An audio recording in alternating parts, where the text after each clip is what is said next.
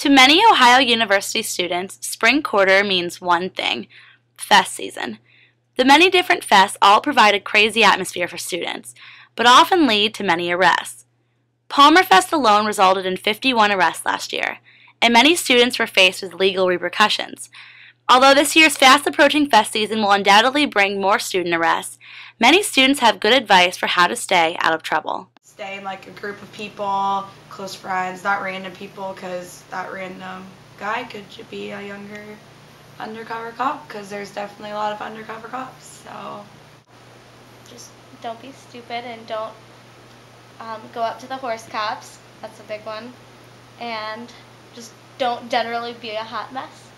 I would say to avoid getting in trouble for fest season, to firstly never carry an open container of alcohol, and finally just to pace yourself, because the first person to black out is not the winner of the fest.